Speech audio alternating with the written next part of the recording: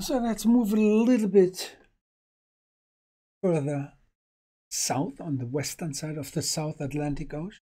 Here's a little map in the top left. You can see the Brazil current. Just discussed it. Let's activate the mouse. The mouse is activated.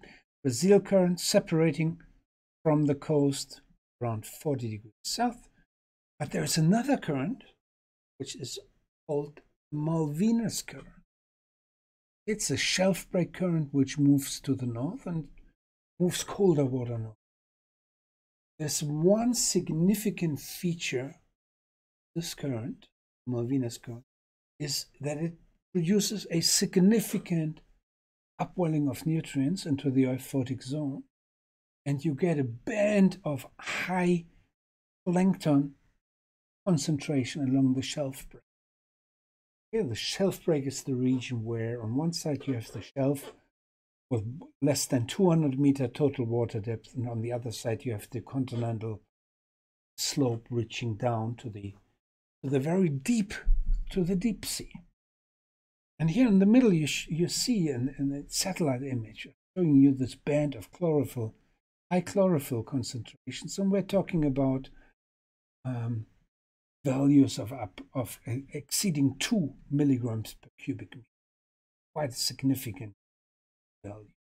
You can even see the activities in terms of squid fishing vessels in satellite images of the lights along the shelf break. You can see the shelf break in terms of the number of vessels using light along the shelf. So now this type of upwelling is a special type of upwelling. It's not driven by the wind. It's actually driven by the current itself.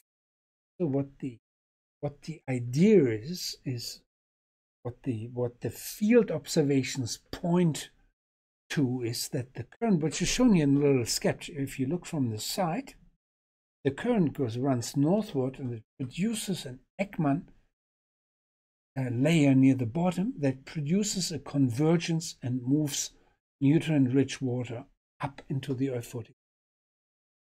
Okay, it's a current-driven upwelling that produces this feature along.